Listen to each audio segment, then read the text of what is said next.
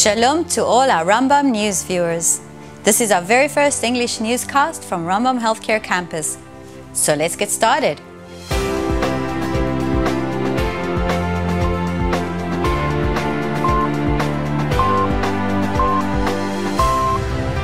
Welcome again.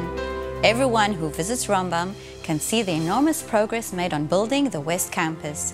Construction of the final phase of our multi-year development project is well underway. Construction has begun on the Eyal Ofer Heart Hospital, which is adjacent to the Joseph Fishman Oncology Center. The skeleton of the building is being covered as we speak, and work on the interior has already begun.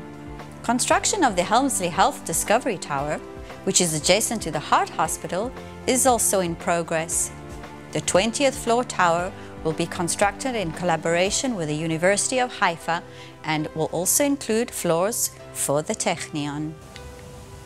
In further news on developments at Rambam, the inauguration of the most advanced oncology radiation therapy center in Israel.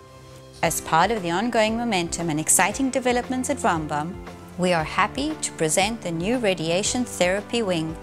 In the Joseph Fishman Oncology Center, this facility was inaugurated in an impressive ceremony attended by the Deputy Minister of Health, Rabbi Yaakov Litzman, and the Mayor of Haifa, Mr. Yona Yav. The newly inaugurated unit will provide the most advanced oncological treatments in a superior environment. With 4,000 newly diagnosed cancer patients annually in the north of Israel, you can understand the urgency to open the doors of this vital new facility for treating our patients.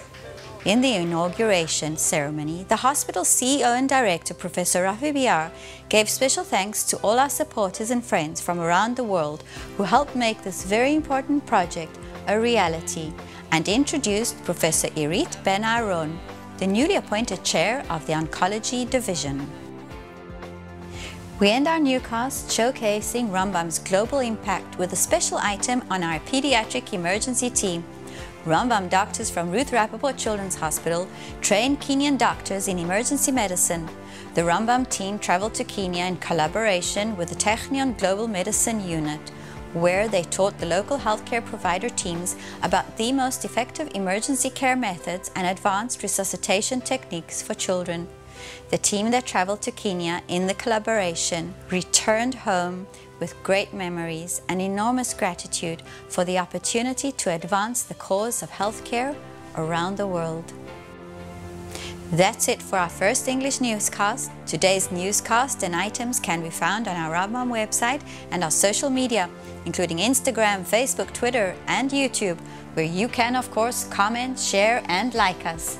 See you on our next news edition.